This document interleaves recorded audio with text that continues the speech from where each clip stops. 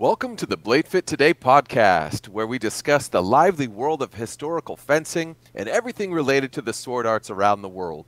This episode will be an in-depth look at our guests' background and accomplishments, the sword club life, as well as their current experience in training, their goals, and what they are doing to get there. Darrik Shorey, a true Renaissance person at just 28 years old, our guest has already achieved a remarkable level of proficiency in a wide range of disciplines. In the realm of historical European martial arts, our guest has been honoring their skills for nearly 2 years, with a current focus towards the Polish saber. As a left-handed practitioner, they bring a unique perspective to the art. Our guest is also a multiple state champion in choir, having wowed audiences with their vocal talents and musical sensitivity. Thank you. When they're not swinging a sword or belting out tunes, they can often be found immersing themselves in the world of Dungeons and Dragons or composing their own music. With such a diverse range of interests and accomplishments, it is no wonder that our guest is so passionate about historical European martial arts. We can't wait to hear Darrik's insight and experience on these topics. Darrik, welcome to the podcast. Thank you, Nate. I really appreciate being here. Now that I hear you read out the thing that I wrote for you, it feels a little more pompous and pretentious than I originally anticipated. I got you, buddy. I got you. And there's more where that came from. Okay, our next guest, Kuhta. Erik's natural curiosity has led to a life of observing and learning, earning him the title of world's shallowest encyclopedia amongst his friends. Having completed their education with a degree in physics, Erik has embarked on a professional career as an engineer, where their analytical skills and sharp intellect have earned them praise from their colleagues. Their academic pursuits have been matched by their prowess in the art of swordsmanship, with the longsword being their weapon of choice. Although they have been fencing for only 2 years, their passion for the sport has taken them on a rising trajectory of skill and finesse. Currently, Erik is preparing to enter the Combat Con Open Steel Longsword Tournament this summer. This will be their first public tournament and are currently undergoing a training regime to develop their technique and power for it. Regardless of how they place, Erik is excited to see and learn from the many different fighters who will be attending. Erik, gentlemen, welcome to the podcast. Thank you. It's an honor to be here. Yeah, absolutely. Okay, very good. And I am your host, Nathan McBride.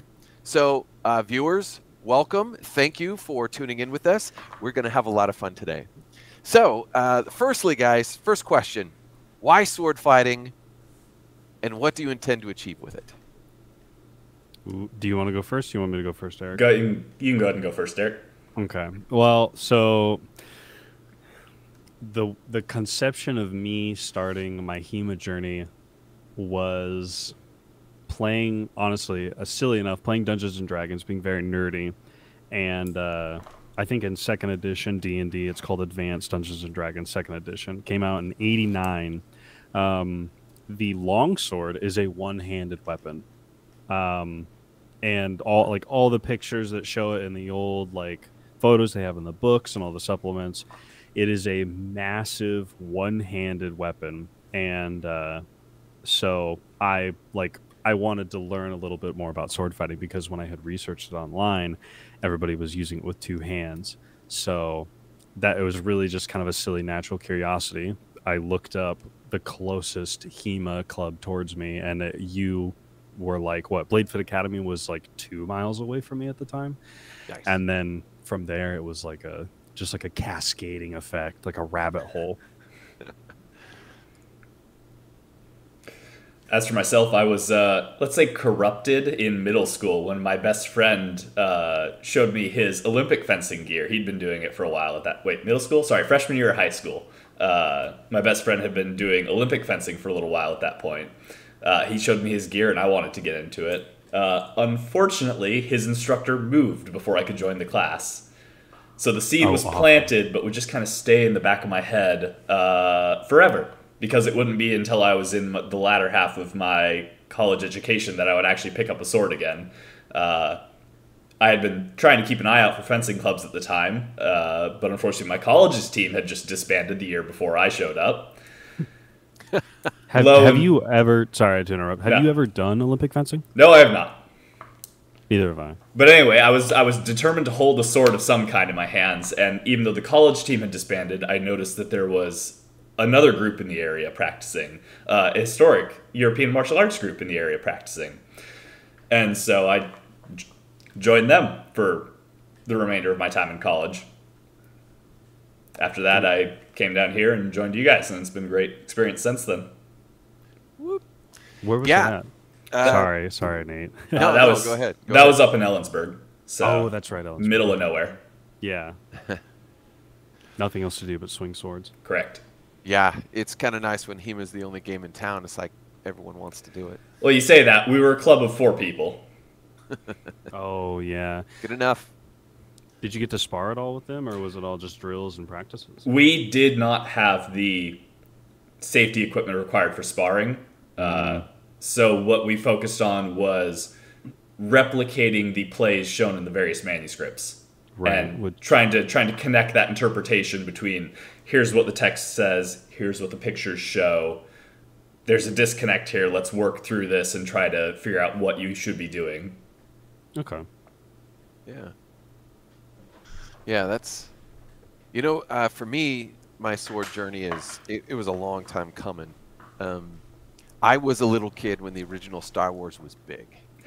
And I just thought that Luke Skywalker was the coolest hero ever. And yeah, I'm that guy. And it's just the whole lightsaber thing was just brilliant. Every movie that had swords in it that my parents would let me watch was in the pantheon of my favorites. But I do backyard sort of stick fighting with friends and stuff. Nothing like actual HEMA. Just you bang sticks together, and if someone leaves an opening, you kind of lightly tap them, kind of thing. Keeping safe. Oh, you were much more polite to your friends than I was. Yeah, as kids tend to do. Yeah, we take wiffle bats and just beat each other. Yeah, well, these were pretty heavy duty sticks, like leftover. They weren't even PVC pipes, although we did that.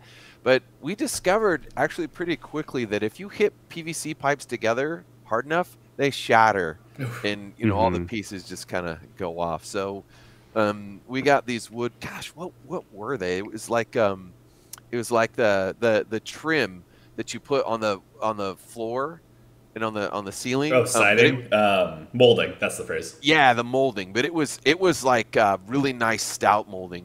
Like my buddy, his parents had just redone their house, and they put in some new molding, and so they had all this extra, and it was like not cheapy. It was pretty stout, and so anyway, that's why we were pretty careful with it. And like dummies, the edges would be cut like this, and so they had the sharp points on it.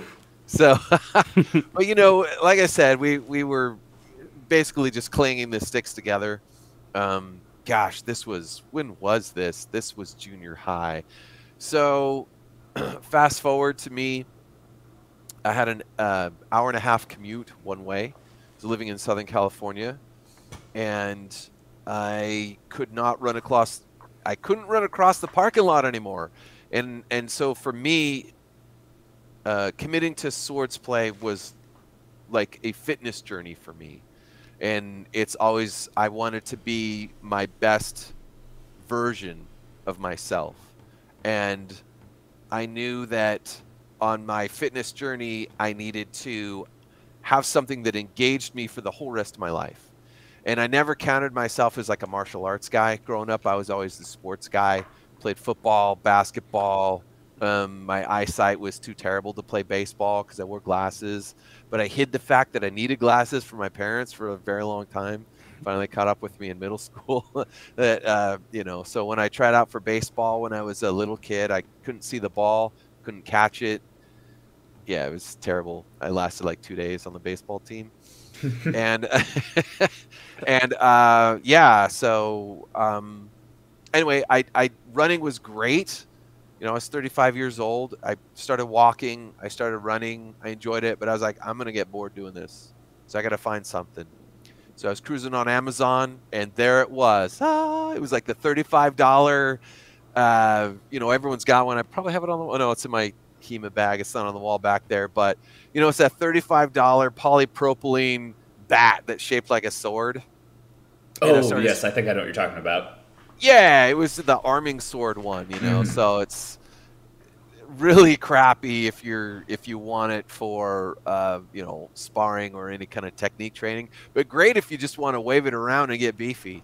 So that's kind of what I did. I was swinging this thing around, and I thought, man, what can I do with this? This was, when was this? This was back in like 2011, and so there wasn't really a whole lot of HEMA stuff on YouTube at the time.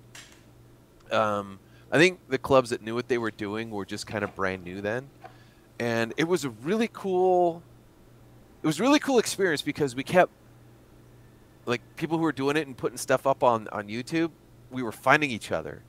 And then I realized, whoa, this is like full on martial art. And because I had gone on like this 6-year journey of just swinging swords, doing fitness routine stuff with it. So I found the point of balance. I found just all kinds of cool movement with it. And then I saw some of the images to the Lichtenhauer manuals, and what I had figured out all on my own over like this crazy bohemian 6-year period, it was all there. Oh, nice. And I thought, oh, dude, this just rocks. And I knew for a fact that it worked because I had done it, right? Not martially, I was just totally solo. But anyway, so that's the beginning of my sword journey, and I knew, I was like, I have to share this with people. I have to share this with people, and I have to like get them good so we could fight each other. Right, have somebody to do it with. Right. I distinctly remember. I used to work in Carlsbad, California. So I would sneak my lunch at my desk because I was a CAD designer for a medical device company, and so I would eat at my desk and do my work, and I would take my lunch time outside. And it's, you know, it's Southern California. It's right on the beach. It's like San Diego County. It's gorgeous. This is where Tony Hawk lives. He lives in that town. And so on my lunch break, I would go out and do swords. And I remember the sun shining on me. I'm working up a good sweat. I'm swinging this sword, and it all hit me. I was like, you need to start a club. And just the euphoria that hit me. And yeah, so here we are. And that's that. Yeah. Yeah, that's awesome. So you lived in, where'd you say, Carlsbad Cavern? That's Southern California, right? Well, Carlsbad, the town. I didn't live there. I worked there. Oh, you have to be a millionaire to live there. But you were in the area, to live in a regular house to live in Carlsbad. Right. Yeah, it feels like that's getting that way everywhere. Is you got to be a millionaire to have a house? Yeah, anywhere with good weather. Mm-hmm. Anywhere that's not Ohio. Well, the trick is you buy. Ohio, by the way. The trick is that you buy property north up in Canada now, and as temperatures keep going up, we will move there, and it will be a nice temperate climate in 20 years. Yeah. We'll be California to Canada what they were to Washington. Mm-hmm. But I guess in a similar way, my my HEMA journey, it was like the backyard warrior thing kind of started, where I bought I got really into like Irish stick fighting, not like single stick, but quarterstaff, like cudgel. Yeah. So then I was living in Washougal at the time, which is, for anybody who doesn't know, is kind of a ramshackle like Boone's town.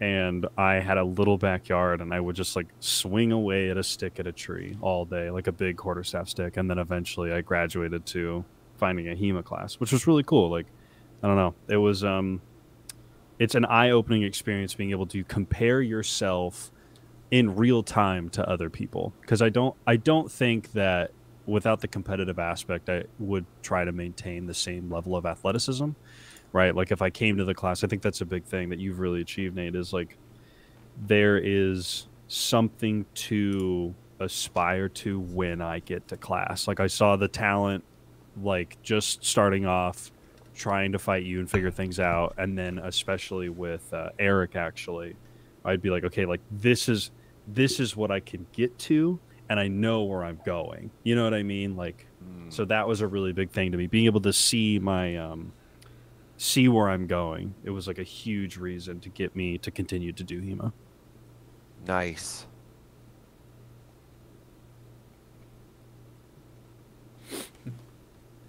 Dead Space is F for podcast. That's what editing is for. You edit the dead space out. You just de-breath everything. Yeah. No, I really like what you said. Something to aspire to, and like, yeah, I want that. That's where I want to go. And man, I mean, I guess because I've heard this, right? I've heard this from other martial arts. You hear these guys talk, and they say the well is there's no bottom to the depth of this well. Like, you can always learn something more. And that's why I like historical fencing, because it's not just one thing either. It's not just one sword discipline. And, you know, they're all related. The more you get into it, the more it's like, well, that's all body mechanics. And, you know, the masters, they, you know, they would emphasize certain things. But they would emphasize certain things, and they work in a time and place. It's very important to learn specifically and to recreate that crisply, right? So I'm not saying that that's not important. But what I am saying is that all those little things, you just keep learning. And just the simple, like, Zornhau, right? There's so much to it. I don't want to sound like all woo-woo, but, you know, you could do it to somebody sometimes, and and it won't work other times. And until you can do it all the time against everybody, you haven't exactly mastered it now, have you? No, never. I mean, there are still things today that I feel like would work, especially being left-handed, actually, that I feel like should work in most scenarios. And then, I mean, like, I was practicing my Olympic lunges, and I call them Olympic lunges as I basically missile guide lunge as far as I can at a person and try to snipe their leg, because I'm tall enough to be able to do that. It's quite rude when you decide to do that. Yeah, I mean, especially, yeah. I mean, I'm what, 6'1", so most other opponents, and I'm left-handed, so it's kind of an awkward outside, really low-hanging guard if you're prepared for it. And as clean and safe as it feels sometimes, I mean, I guess what you're saying is very true. I just wanted to point out that I've been working on that, and I feel very good about it. But that kind of leans into your second question, actually. Yeah, it's cool. We were going to bring this up because you know, Darrik is a left-handed fencer, and the manuals don't really illustrate much with left-handed stuff. And a lot of the drills, you're paired up as right-hander to right-hander, and so when you try and do it left-hander to right-hander, really interesting things happen. Yeah, really. I would say not mostly negative, but mostly confusing is an accurate way to put it, in my experience at least. Well, yeah, I mean, you know, being left-handed, it's just what you are, right? So, and I think there's a reason why, you know, a lot of people are like, oh yeah, left-handers are the devil, because they don't know how to sword fight them classically, and it's just their way to just kind of dig on left-handers. But, you know, you look at left-handers in sports, and there's just kind of this weird advantage that being left-handed has, if you know how to exploit that, I guess. Yeah, it's definitely a different sort of game. Whereas squaring off with a same-handed opponent, you're facing a mirror of yourself. You know what to expect. As a lefty fighting a right-handed person, like for single sword, for example, when we're doing British military saber, the natural response to cut to one side and then guard another, to me at least, kind of goes out the window. And this was something that was really hard for me to understand as I was learning. And it was a really frustrating barrier, because Eric can attest to this. For a very long time, every time Saber came around, I was always distraught, because, like, I just couldn't, I couldn't figure it out. I could not figure out Saber, and I would just get my ass whooped by people all the time.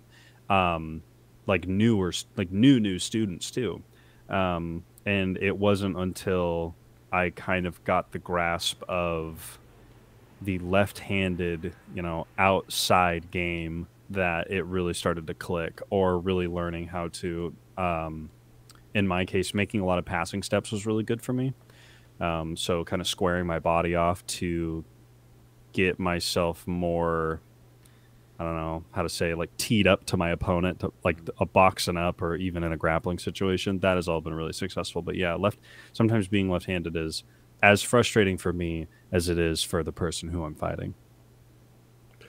Yeah, and I can see why you like Polish saber so much, because with British military saber, it's very in line, and doing that that okay, so your lead foot is your left, right? So for people who are just listening, so your lead foot is your left, and for you to it's not exactly a traverse, but it's in effect a traverse, because when you're doing a passing step with your right foot to close, now you're moving into their inside, and that kind of gives you advantage because your sword are to your outside, but it's to their inside.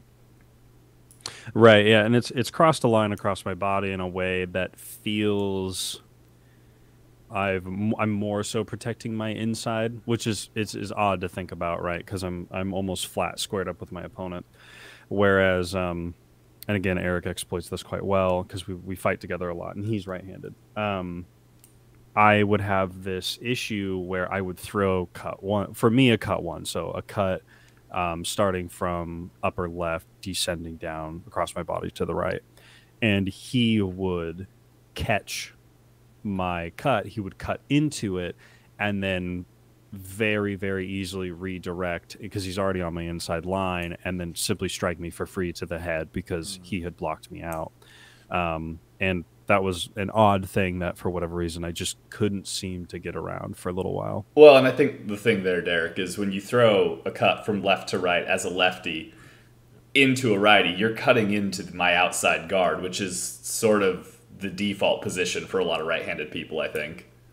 Yeah, to begin with, too. And it's a really strong position to be on the inside of that bind, especially against a left-handed person, which would started me into my analogy of the best defense against your opponent is to point the gun at your opponent. So holding my hand, I would hold my sword hand high, and if I was going to make a cut one, it was going to be they were going to have no choice but to either step back or block. It was going to be the hardest cut one I could throw. You're taking Wrathguard with a saber is what you're doing. Pretty much, yeah. Everything goes back to longsword in the end. Yep. So, but yeah, I found a lot of success in that. So far, cutting from a cut 6, right? Cutting across from my inside to my outside, into a deep lunge to a leg has been pretty successful. Just small little things like that too. Yeah, because it's actually a cut 5, but it's your cut 6. So for a right-hander, you're cutting to their inside, right? Yeah. Yeah. Exactly. Yeah, and right, and so at least with the British military saber, they say not to do that move because it leaves your head totally open. But for you get to be able to do that, and so it's hard. It's hard to do that guard if you're guarding your leg from the inside, because it's not what you're used to training for, because you don't expect like a kamikaze move like that. But what makes it so amazing is it's not a kamikaze move for you. No, and it's not a kamikaze move for the righty either. Like, because a hanging guard or a shift doesn't make sense. It would be, I mean, what? So shift is, I'm trying to think here. Yeah, like it's just pulling something out of the way. Yeah. Yeah, so out of the way. So if you shift it, it would be a weak shift, and you'd be so low to the ground.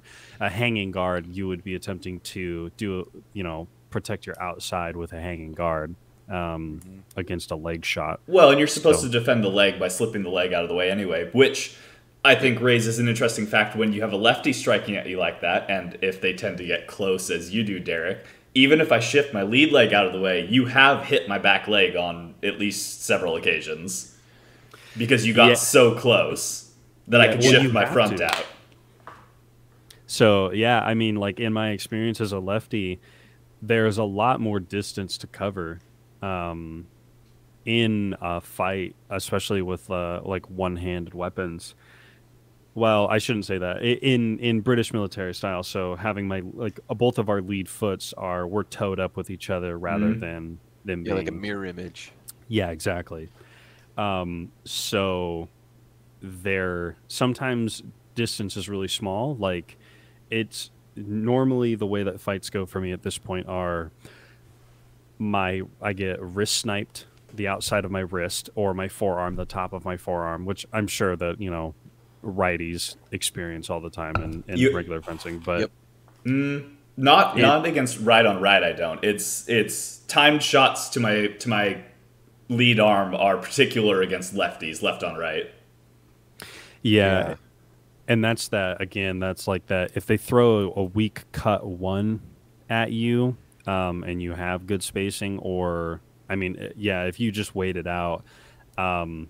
Watching as it just kind of drifts by your body opens you up, because if you swing on a lefty or if I swing on a righty and I completely whiff it, I've now just completely opened up my outside. So the game becomes kind of traversing me to the left and them to the right to try to get to the outside of somebody, because the inside is so safe in those fights one-handed. That's interesting. All right, so Eric, how do you thwart the left-handed fighter? Oh, what are some tricks you've learned? I mean, I could tell you what he's learned better than that because I've experienced it so much. So what I'd say in particular against lefties, due to the timed shot on your sword arm being such a threat, is first intention actions are very rarely the correct approach for a right-on-left fight for either fighter, in my opinion. If you do not have impeccable guard coming out of your first cut, you are going to get sniped in the arm. So I find feinting your way in is a lot easier, and at that point, if they react to your feint, you're cutting their sword arm for what they were trying to do to you. I'm less a fan of leg shots than Darrik is. I don't experiment with them quite as much. Yeah, as you shouldn't in classic HEMA. They're hard to pull off. They are, and I haven't put the practice in to try to actually use them in a competitive context. They're very gamey. I mean, like if I was fighting in real life, I would never attempt a shot to the leg. Me neither. It's quite. I've been watching a bit of like Olympic fencing and stuff lately, and watching their footwork has been really fanciful. So it's kind of been things that, just trying to expand my horizon. So yeah, don't try leg shots. Typically, they're terrible. Yeah. I noticed in our last class you were bouncing around pretty good on your feet, and not to change the subject, but yeah. So that's kind of like Olympic fencing thing. Like I thought, ooh, Olympic fencing, because you were kind of like hopping, and then really getting in there. Well, and it's not to say there's no overlap between the two. As you said earlier, British saber fencing is on a line, so there's a lot of overlap in the footwork between it and Olympic fencing. Yeah, it's the grandpappy. Mm-hmm. Mm-hmm. Yeah, I would say like British, like Napoleonic era fencing, right? So it's not just the British, right? It's like French, Italian, British. Sure. And then there's like Hutton came around, and those people, like later the Italian saberists and the French really kind of refined it to like gymnasium saber, and then that's the the direct parent, and then boom, Olympic saber. So the footwork is all, the basic footwork is exactly the same. For sure. In my opinion. I don't know enough about. I mean, I would trust you when you say that. I don't know a lot about British saber. I guess I don't really know a lot about Olympic either. But the only difference I put between to make it more HEMA friendly is I would with my missile guided lunges is I would balestro to try to throw off the timing, and then as I went for the lunge, I would really just throw up a Hail Mary like Saint George as I'm falling. And most of the time people it would just glance right off, or you would be like Eric would, and you would anticipate my balestro and then just snipe my ankle on just completely free, and then I'd have to stop and I'd look like an idiot because now I'm just hopping around on one foot, and I'm like, man, Nice. reset. So for me, um, at first I had a really difficult time fencing left-handers, especially with one-handed swords without a shield. It just drove me absolutely nuts.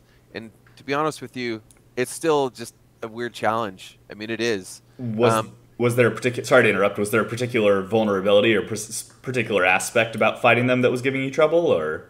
Well, at the time, all I could figure out was, hey, none of my tricks are working. Like they're able to yeah, like all my attacks, they could parry them pretty easy, and not like a right-handed fencers. They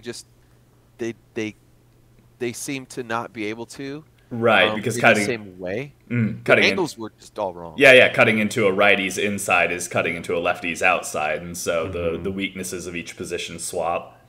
Yeah, but we're very fortunate in our club though, because we've had several left-handers come in, and it's been actually pretty cool. Yeah, so since then I've gotten more practice against left-handers, but also training with left-handers is quite interesting. But anyway, so a couple things that I've learned is so Darrik, what you were talking about, you like the passing step in fighting right-handers. I've kind of discovered the same thing. Fighting against a left-hander is just switching your feet and just leading with the offhand foot. That kind of messes up the timing a little bit, and it changes the angles. And so you're giving up length, right? You can't lunge out as far, or you can as far. It's just not as quick, because you have to go because if your left foot is forward as a right-handed fencer, then necessarily your left shoulder is out, and so like your right shoulder is behind your body. So not only do you have to step, you have to like come out here. So you have to time it. The timing's a little bit different, but the angles are right now. Another thing is traversing to the outside. I find traversing to the outside when you attack works really well against a left-handed fighter, because especially if you get your hand up and over their outside guard while you traverse, so like you cut into the outside while you traverse and then just follow it down over their hand. And you have a clean thrust at that point. Yeah, I found success doing that. So are you performing a passing step as you do that cut into their outside, or are you trying to make it a true traverse? It's a traverse in that case. So I am leading with my right hand. I'm leading with my right foot, and then I'm traversing my back foot off to the side, and then I lunge forward. Gotcha. So, but it's like a true time kind of thing. You just do it. It's not one. You have to threaten with the sword first, but as you're threatening, you're stepping back and then forward. It's yeah, I see what you're saying. Yeah. That my first worry about that would be if it's anticipated, like if you're both not fighting for the outside and the opponent decides that they're going to take the inside. I feel it goes from being a clever over the top of the hand to what I described with cutting lazily from cut one and then being stuck on that outside bind. That's actually what happened between you and I during our last like set in our sparring. Was when you were going to the outside and I knew I wasn't going to be fast enough to try to outcompete you. So then that was when I made the decision to close off and then force the bind and run in, and that's when we got into the grapple kerfuffle. Yeah.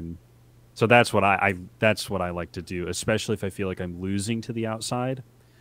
I'll usually try to close myself off, and that's where the passing step really comes in too. Because if my shield foot is forward, and then I am advancing inward, then I feel more comfortable that if I'm stepping in with my lead foot, then there's going to be very, very little distance between me and the opponent at that point. So, the hands come out.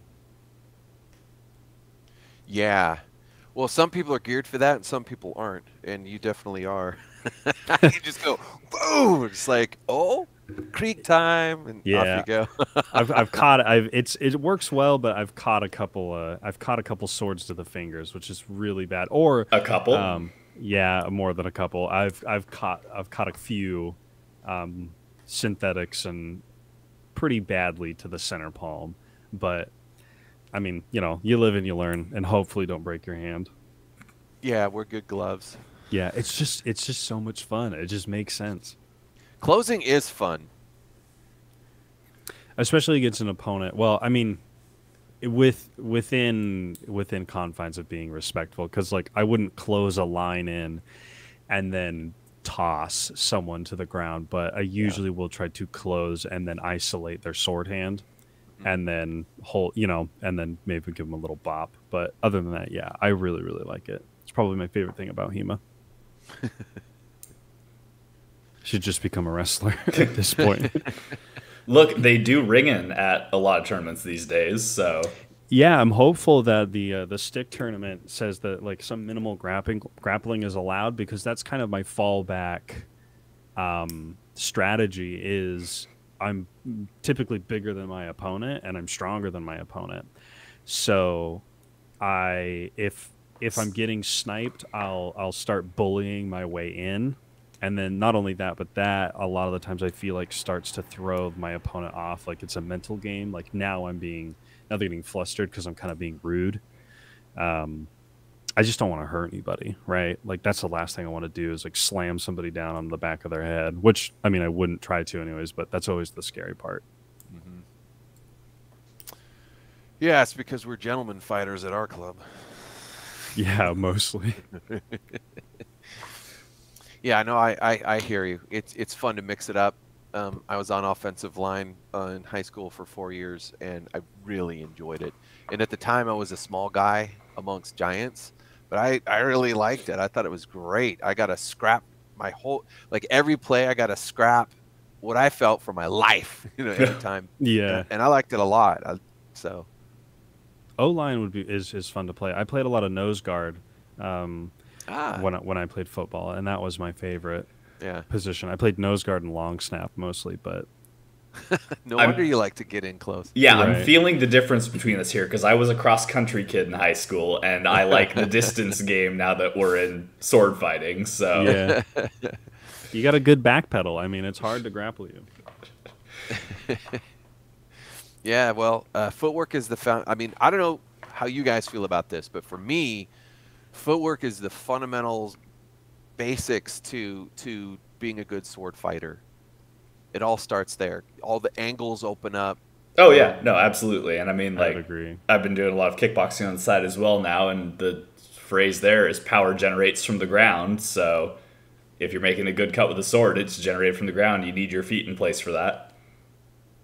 Yeah, absolutely. And I guess maybe I'm almost fixated on that as a concept, and I don't know if that comes out in our classes a lot, but for me, it's like I just feel that way about it. And online, I know people say it, but I just don't feel like within the sword community that it's appreciated enough. Like I hear a lot of questions, when I'm cruising, all the social media is like, oh, how do I do this? How do I do that? And I'm like, oh, me, it's footwork. That makes everything work is your footwork. It's where you put your feet, and everything just opens up like magic. Yeah, I mean, I would agree wholeheartedly. I say we, like the royal we. I just started.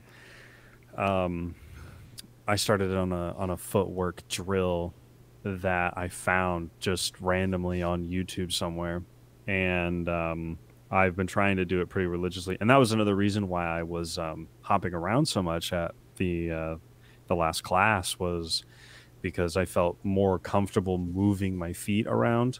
And I realized that like is that the one you posted? I'm sorry. yeah. So That's a good one.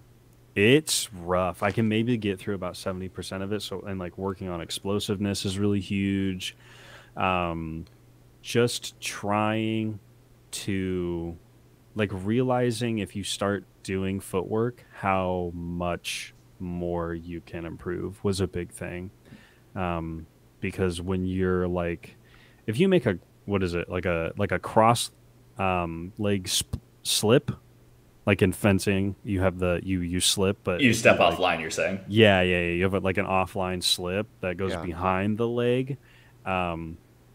I mean, if you once you're standing in one of those, you'll quickly realize whether or not your footwork or your biomechanics are up to as much par as you think that they should be. I would have to say. Yeah, exactly what you said. Well, I noticed. Well, yesterday Last Monday class. we have our class. Last class, I really noticed that your footwork was just so crisp, and it was, yeah, it was hard finding angles on you. I think part of it is definitely in how would you phrase it? It comes to a certain degree from strength, right? If you don't have the strength in your legs to step sideways confidently, you can't do a lot of the better footwork that's necessary for, call it, advanced fighting. Right. And I think where a lot of people might slip up is if you're just doing the traditional deadlift type exercises, you're not going to get a lot of those lateral motions that you need, particularly for things like an offline step, because if you can't do that sideways with strength, you can't do it stably, and you're not going to be able to make a countercut from that position.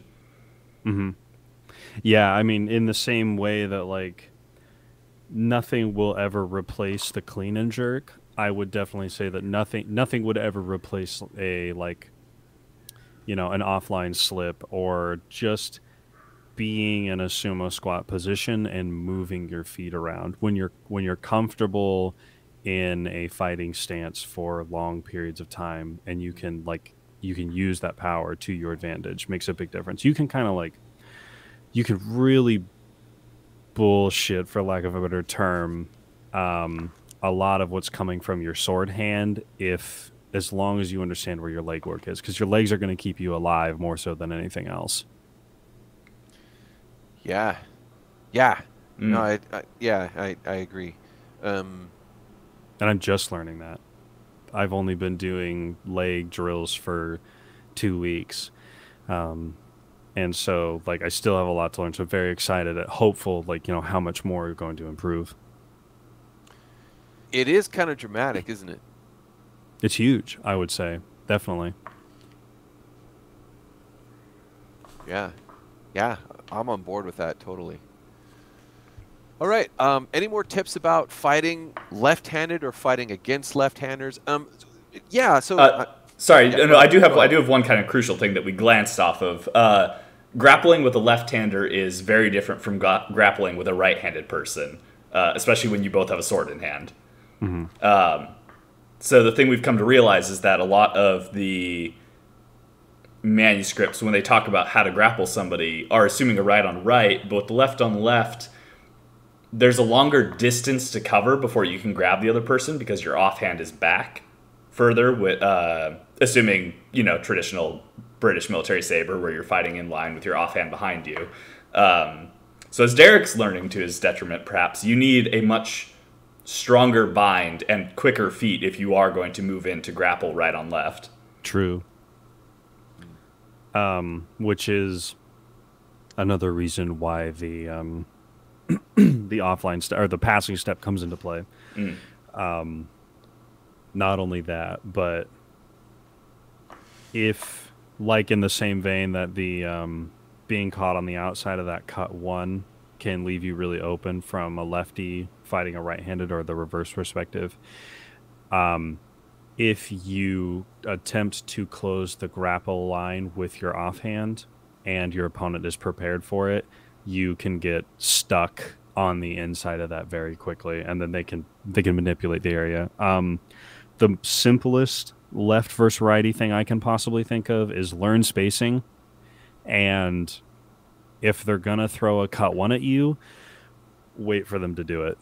Either wait for them to do it because you'll be able to catch them on their outside, because most times that's where they're going to end up if they whiff, especially, and it's almost a free shot because it's going to be really, really hard for them to make a cut one and then come back into outside guard once they're done, simply because of momentum. Sorry, you're thinking a righty's cut too. You're thinking an inside to outside cut.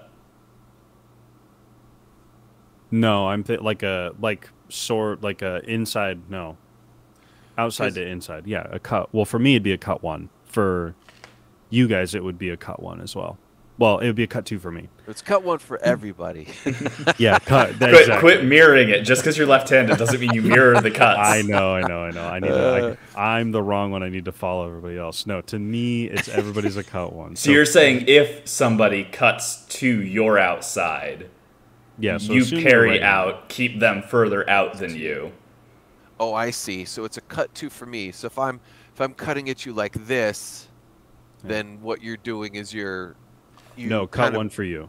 Oh, okay. So this. So you cut. Yeah. So if somebody cuts in line at you like that. Now, so if a lefty, it's hard for me to come back around to the outside and guard. Exactly. Yeah. So that outside it takes time. You cut, and then you're catching on the outside here, hand. Right? Mm-hmm. So I've done this. I whiff, and then you catch me like here, and you like. And so. it's almost always free because it's very hard to come back from that position, and that happens to me too. Or, right. Yeah. Well, sorry, go ahead. No, go. Okay.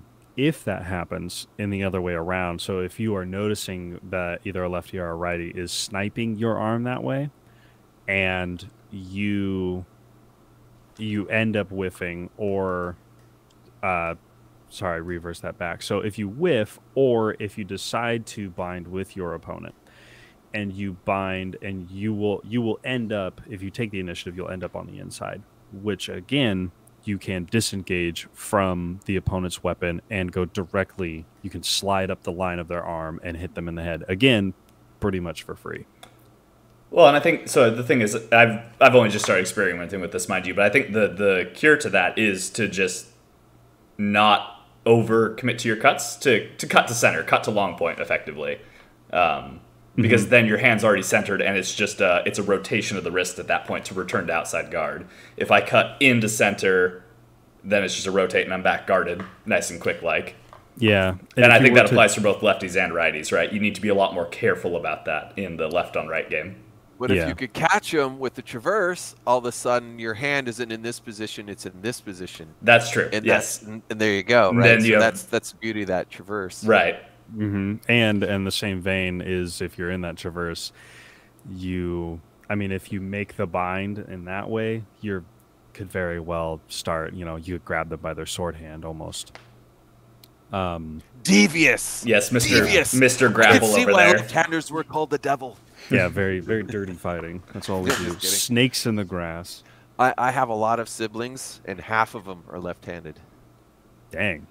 So I remember sitting at the table, and I had to be on the outside. Because what, you didn't just fight elbows with your siblings like I did? Well, my parents have 8 kids, so there was no room. So I had to be on the outside, and then the lefties had to be on my left. Right. Me and my mom are both left-handed, so when we would go out to eat, we'd have to eat together because in the middle.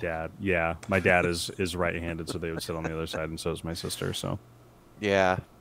So they're on the outside they're on the corners. Mm-hmm. And every you're time. In the insides every time. Yep. That's how that works. Yeah. I think that's all. I was taught to keep my elbows in like a good boy.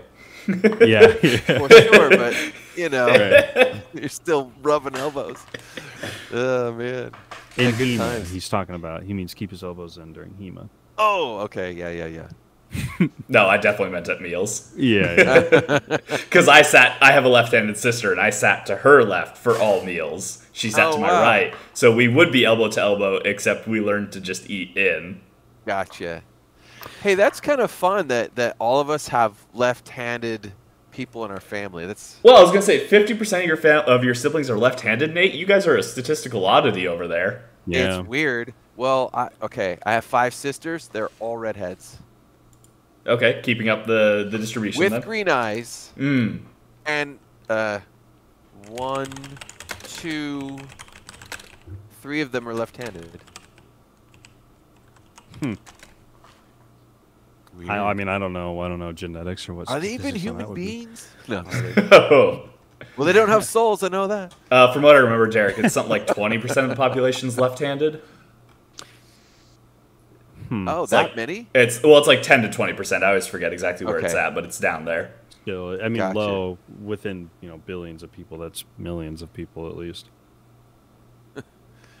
Yeah, thanks for the memories about the dinner table arrangement. That's kind of fun, man. Yeah, it still haunts me to this day because every time I go out, if I got to eat with somebody, it's probably going to happen.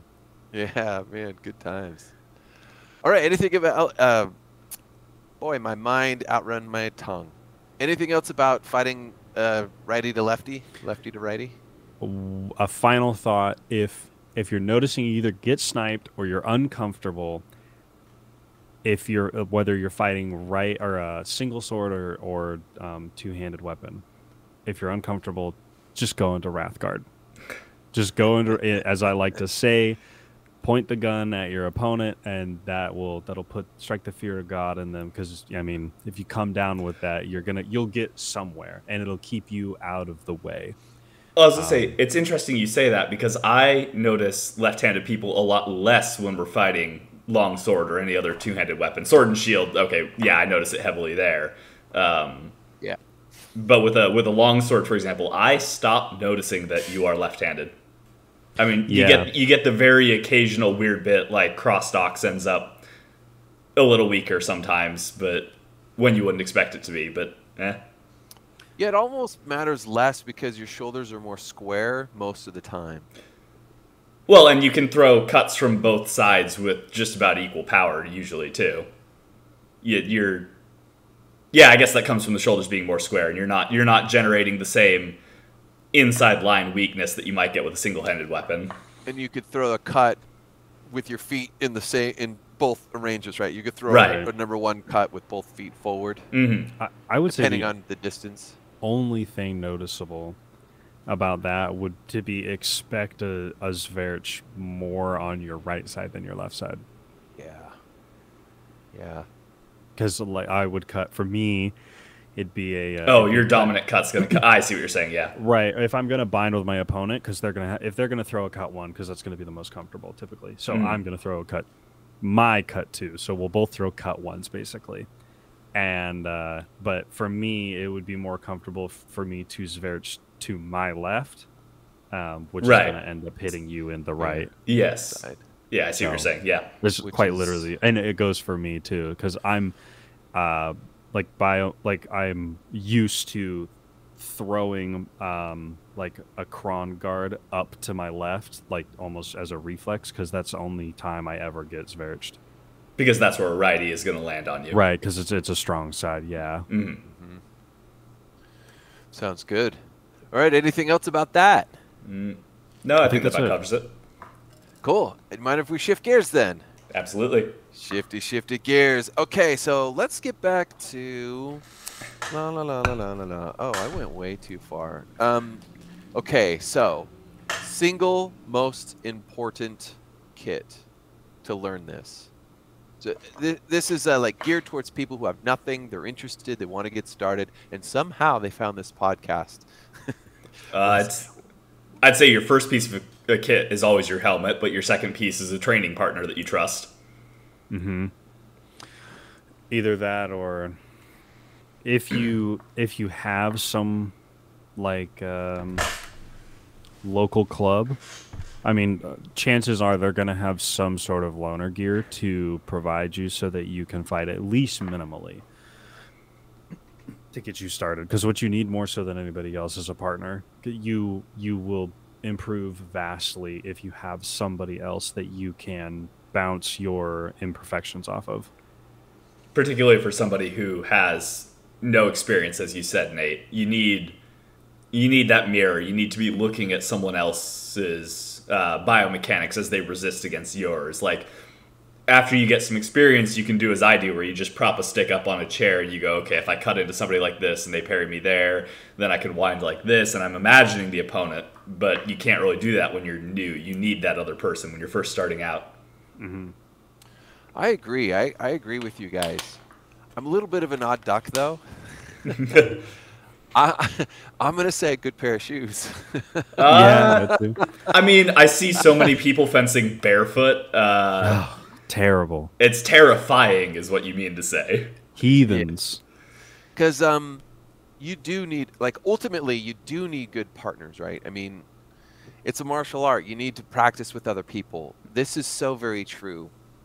For me, though, just looking back on my experience, I didn't have any sparring partners for, like I said before, like 6 years. Sure. Mm-hmm. And just going through all the mechanics, and I've tried plastic swords of all various types. I've had wooden dowels. I've done broomsticks. I've done all kinds of stuff. So I think we all agree it's not the sword that's the kit that you want, although that's what everyone wants, right? They see the shiny sword and they all want to go out and buy it. And I'm not saying that's the wrong decision, but what I'm saying is if you really want to get into this and look at it from like a more cerebral perspective to get you set up to have a good experience and do it for longer, it's a helmet it's hard. A good fencing mask, it's hard to say that that's the wrong choice. If you want to be doing I'm this, saying proper footwork, because it is all about the footwork. But again, I'm a weird odd duck.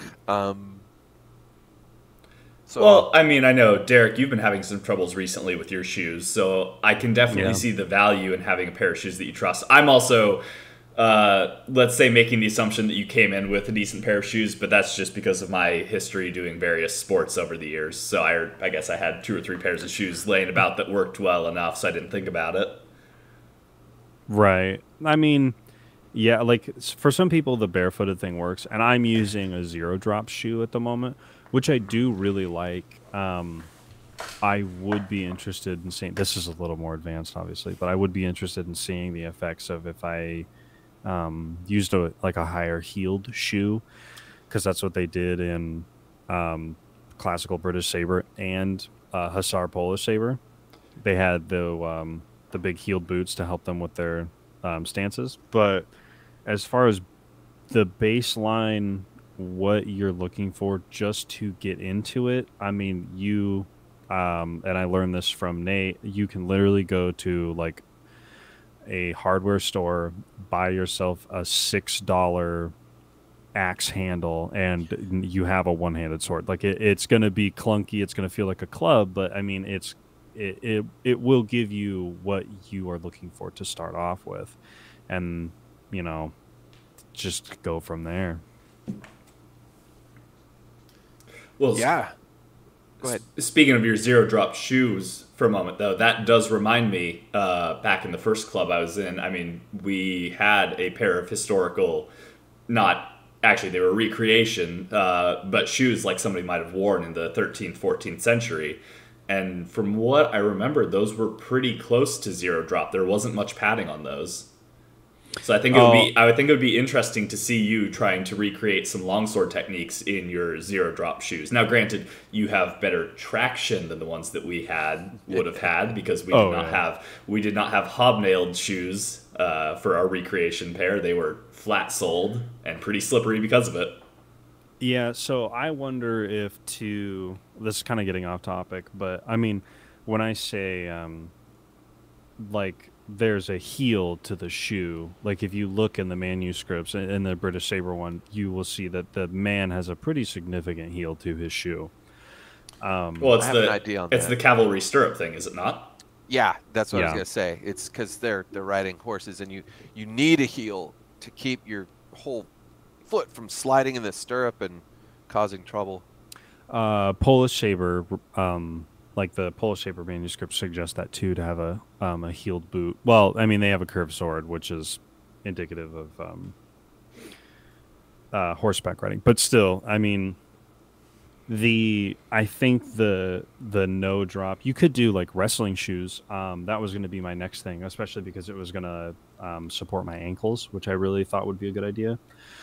But it kind of starts to change because you go from battlefield nasty mud, getting on and off a horse. You need to be able to stay upright to really fine tuning yourself, where like I mean, when I was fencing the other day, I stayed mostly on the balls of my foot, which is a very Olympic stance to take. Yeah, it's very modern. Yeah, so, and that's just because we have the grace of being able to do that. But I mean, would I do that if I was in a field somewhere? Probably not. I would be a lot more reserved. Having fought in a very gentle field, I can tell you do end up on your heels a lot more. Talking about last year at the Highland Games. Yeah. Grass is a very different traction than the gym floor, for certain. Yeah, isn't that interesting? Because I have a bunch of thoughts on this, and I think, Eric, you hit the nail on the head. It is about that, right? Because with Olympic fencing, it's indoors. It's a very manicured floor. It's basically the same every time. The footwork, I'm sorry, it's a totally flat. Your shoes have to be a certain type, and it's going to give you that performance. And so you can be on the balls of your feet, like super athletic, like. But anytime you're on just a gentle sloping hill that has grass or even just wet mud or anything like that, you got to be on your heels. And also, you generate more power from your heels. Yeah, I was reading stuff like when you're punching a punching bag, when you rotate off your heel versus your instep, it's like 20% more power. It's really interesting how that works. So if you're lunging in a straight line, well, I take that to mean when you're lunging on your straight line and you're off your back foot, off your heel, that's going to generate more power because it's your heel bone basically is, you're balanced on that and you're pushing off of that versus your springy foot. I'd be curious to see the thing you were reading that showed you that because like I mentioned earlier, I do kickboxing and we do everything is off the ball of your foot. Yes. The difference though, so the one time the difference comes up though is in your front kick. If you strike with the ball of your foot, it's a push kick, but if you strike with your heel, it's a penetrating kick. It's a damaging kick. Gotcha. So it's interesting to think of that. It's interesting to think of that in reverse, planting your heel instead of planting your Yeah. I think it has to do with the stance that you take. As opposed to, because if you're fighting with, like in kickboxing or regular boxing, right, the generation force, you're generating force from your hips, which you should be doing with a sword as well if you're cutting through a target. Right, but so if you think about the way that you're going to be standing, your stance within boxing is going to be more squared up and upright, where if you're in classical British military style, you're going to have your front foot straight and then your back foot at a 45-degree angle of somewhere in that area. Sorry, go ahead.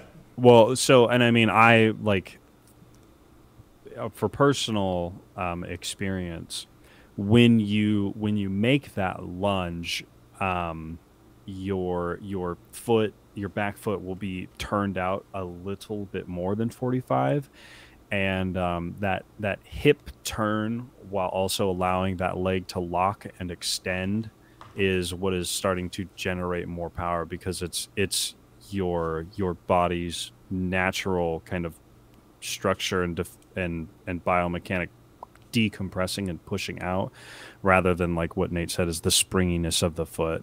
I wish I had like a foot whiteboard camera, or something. We're not. You're not launching your foot cam today. No. Right. Yeah. Foot cam.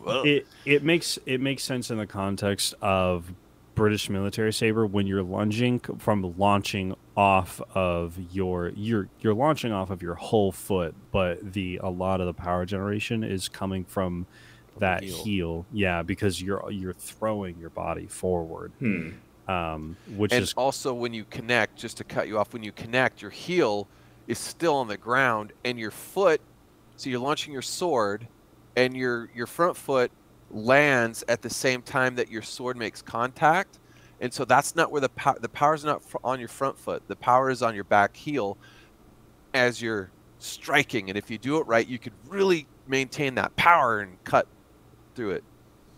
It's an interesting feeling when you get to it. So I'm sorry. Keep going. No, I mean that's basically it. Because if you think about lunging in a saber stance, your back foot is not going to be facing your opponent. Your toes are not going to be facing your opponent. If they are, there's a huge problem that you're having, and you should probably stop that immediately for your own personal health. The other way though, like say these are my heels and these are my toes. You could be like this. Some people do fence like that, and that's with the foot turned beyond 90, pointed backwards almost. Yeah. I envy those people's flexibility. It's not my favorite, but it can be done. It would be I mean, I can see where that would happen in that certain sort of sense, but I lost my train of thought. Yeah, short order, I agree. Yeah, sorry. Me and my big mouth. Sorry about that. Yeah, it's when I read that, I'll have to dig it up, Eric, and show you. I'd be very curious to. Because with kickboxing, I could see, especially if you're launching you're thinking roundhouse kick though. I'm talking even for a straight kick, for a teep, or just a heel kick to the stomach. That's off the ball of my foot. Right. Are you talking about the striking foot or the planted foot? Yes. The planted foot is off the ball. Well, that makes sense because you've got your balance there, right? Because there's so much happening. Because it's not just. Anyway, not to get a little sidetracked there. I can see why they would say to do that, because you gotta, like when you're kicking against something, you gotta balance yourself. As opposed to lunging when you're on one foot and also need to balance yourself. But when you're coming up on a punch, so let's say you're doing an uppercut. So I think, if memory serves, they're saying plant on your heel for the uppercut. You generate more power. Well, your feet, it's a different. You're making more of a tripod, and both feet are down, and you're coming up, and so. When you step in, it's like you're stepping forward and to the side, and then you're planting that uppercut. You're getting more power if you plant your heel versus your instep. I'll have to experiment with that, and see how it goes. Yeah, you'd be losing distance too, but it's an uppercut in fencing. So if you think about a fencing stance, if you think about fencing stance and you make the lunge, your rear foot is not facing forward for the most part. I mean, depending on your flexibility, it might have it'd be past like a 90 degree angle, 45-degree angle from your body on either side. But because of the way that the extension's going, it would naturally make sense for your rear foot to drag itself to the outside. Does that make sense? So your foot would turn out because you're moving away from that foot, so your toes are going to end up turning out and dragging. So your heel is going to end up on the inside of your body. I'm not sure I'm quite seeing what you're saying. So you're saying if I had my lead foot here and my back foot here, you're saying as I lunge, this foot would drag that way? Yeah, okay, so put your fingers back like that. Yeah. Okay, so your back foot is the bottom hand, right? The little finger.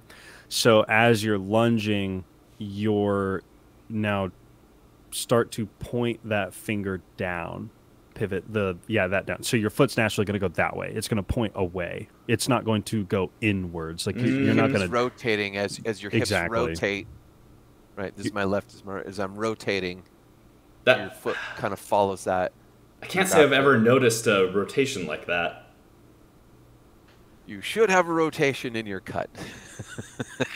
No, rotate your foot as you're cutting. Your foot should be, as you cut, your foot should be turning. Well, as you're lunging, and then that rotation as you're extended out, you should be cutting, and that contact on your back foot should be there to give you that power. We're nice to each other, so we don't do that to each other. But if you're actually going to cut somebody, that's what you should do. Interesting. Okay. I definitely have not been doing that. I have definitely, because when I lunge, I plant on the, I fight with my back foot at 45 degrees, right? I don't point it out to 90. I'm fighting here. So what I do is I plant on the toe then. I push forward on the toe, so I'm rolling into it forward. Which is a modern technique. Right. It doesn't pivot at all when I'm throwing, when I'm lunging. Really? Do you have an issue with like recovery at all? Well, you don't really lunge that deep. No, I do not lunge deep. Right. Well, Olympic fencers, they say when you're doing your footwork, you're on the balls of your feet all the time anyway. Sure. Because you're more nimble. You can lunge farther. You can recover faster. I mean, there's all those reasons. For all those reasons, it's a more athletic stance. But again, in the wild, it's on it's the gym floor thing again. Yeah, you're not gonna lunge that. I mean, life or death. You're not gonna lunge that far. No, you're not which gonna is totally overcommit anyway. Right, which is why I maintain a shallow lunge even though I'm on the ball of my foot. I'll have to experiment with the heel on a shorter lunge then. Yeah, I'll see how that goes. You can't go as far on the ball of your foot, I would argue. Oh no, you can go a lot farther on the ball of your foot.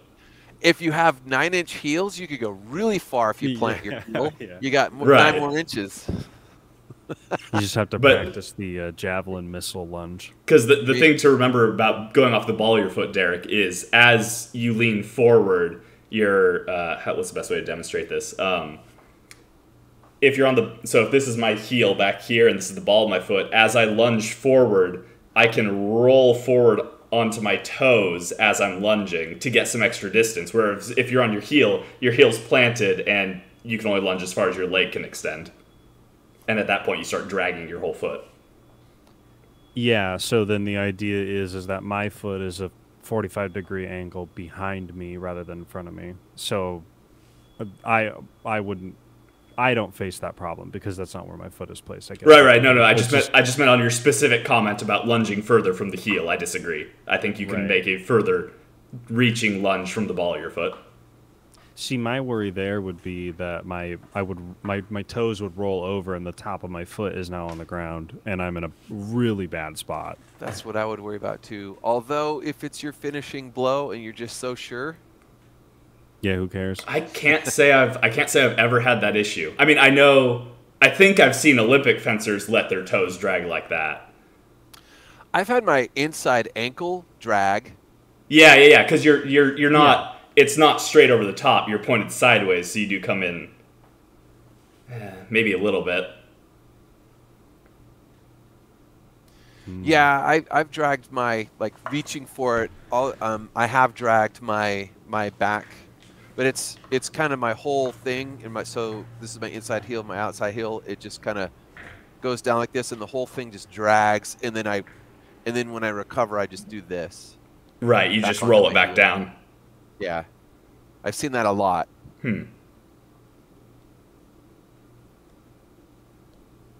No recovery, only javelin missile lunges. Right, and so to bring it back to what we were talking about earlier, you are going to struggle. Comes back down. You're going to struggle with that javelin lunge when you start fighting on grass, because the other thing the dirt does is the dirt robs you of explosiveness. Right, you're not kicking off a hard surface; you're kicking off something that gives a little bit before you start to get your motion going. I have obstacle course shoes that are like cross trainers that have hard rubber treads inlaid into the sole. And they do have fantastic traction for like trail running. I think I'm going to wear those, and maybe I'm going to wonder how they do. Yeah, if they have good lateral support, I think they'd work well. To circle back even further, Nate, you mentioned shoes being the most important piece of gear, but I don't think we've actually heard you say what type of shoes you would recommend. What type of shoes do you like? Because you can hear Darrik's gone through like 4 different sets trying to figure out what to wear here. That's just the thing. It depends on what ground you're on. That's what I found. So, and I've like practiced everywhere. Concrete, fake turf, a dance floor, outside. You just have to have the right footwear to where you're at. Now, So take the idea. Go Yeah, ahead. go ahead. Oh, I was gonna say take the two common cases then. Take grass and take gym floor. What would you recommend for those sorts of environments? Well, first off, let's talk about the ideal, right? Sure. In order to have the ideal modern shoe, it's got to have some cushioning and a lot of grip. So like rubber, some kind of minimalist shoe, I think, does make for better form. It just does.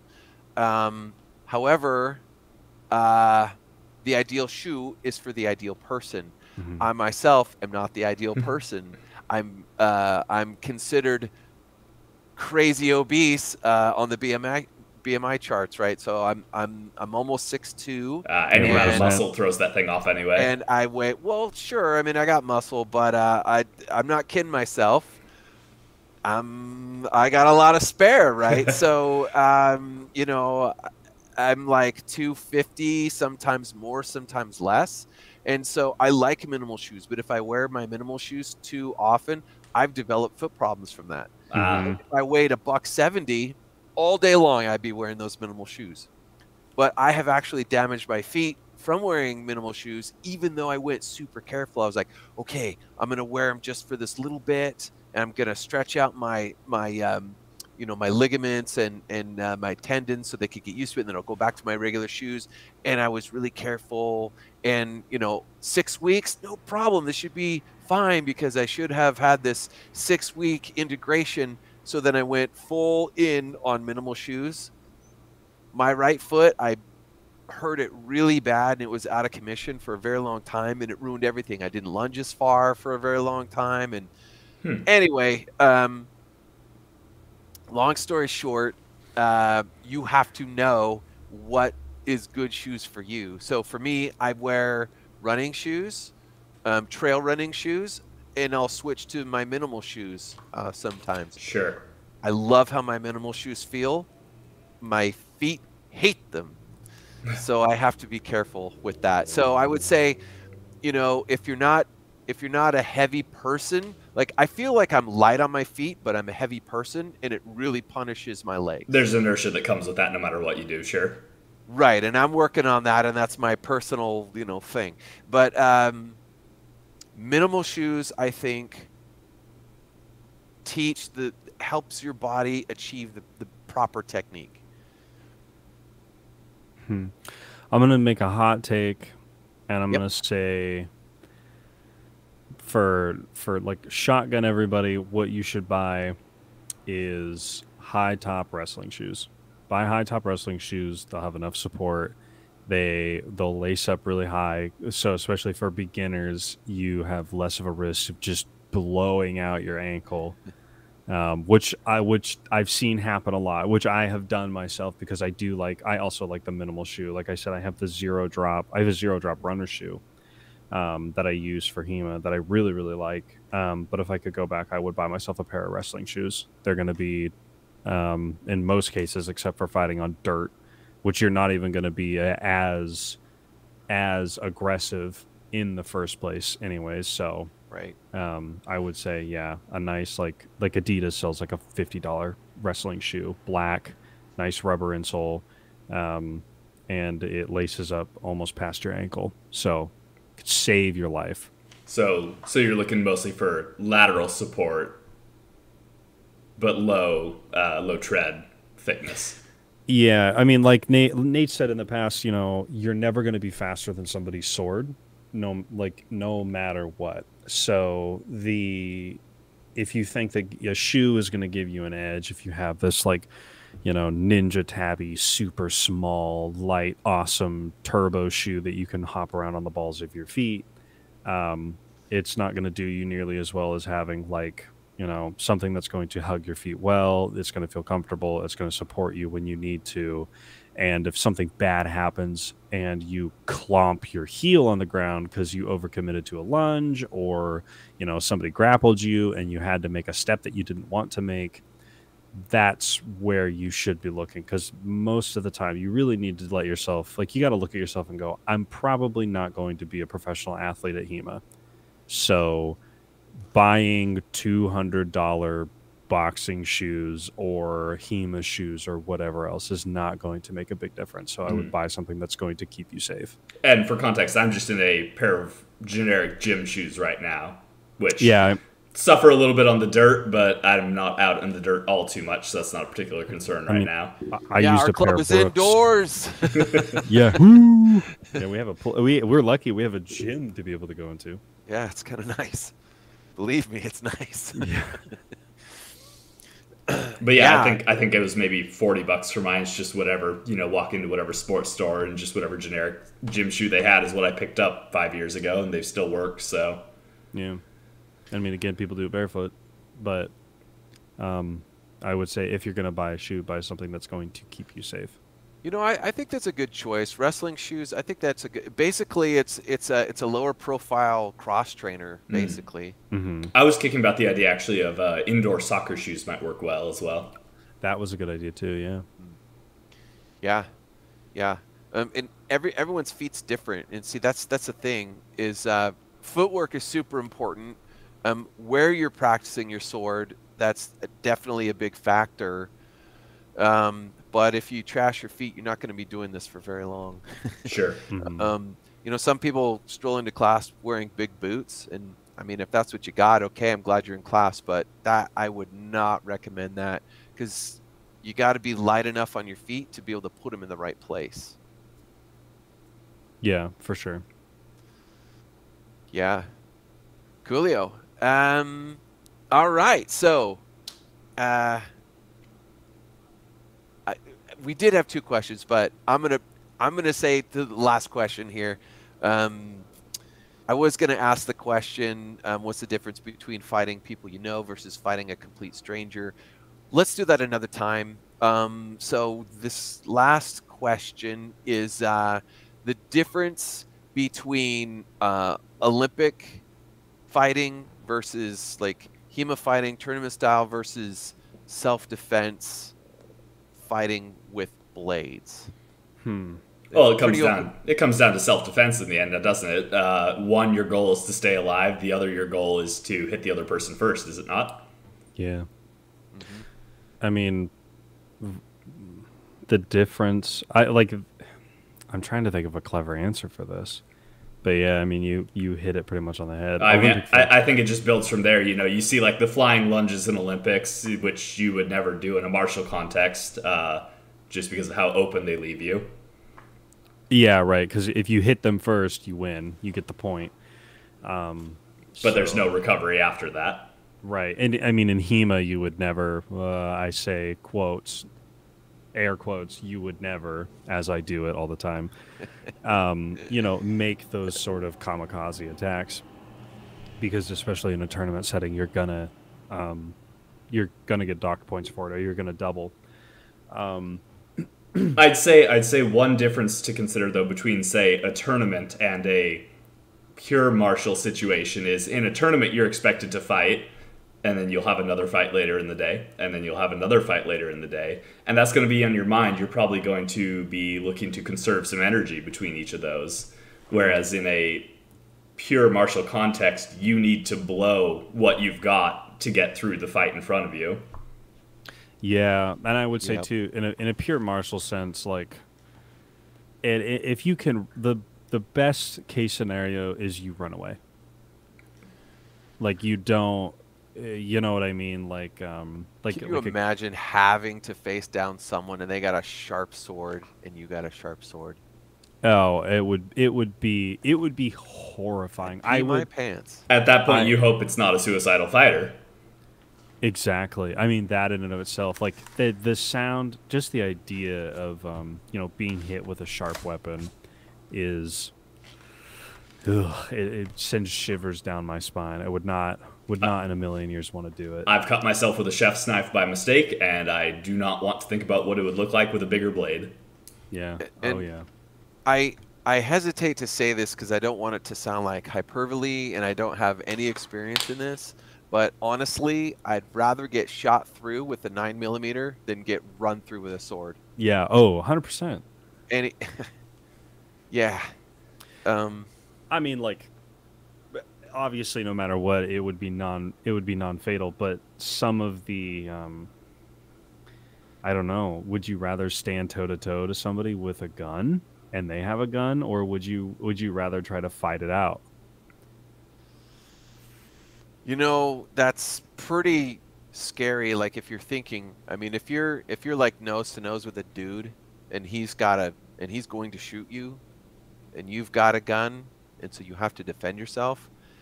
I think that prospect is equally scary. But I guess what I meant was like a single 9mm. If I got shot and like it passed through, Mm-hmm. as long as it doesn't hit my heart or my spine Or your lungs.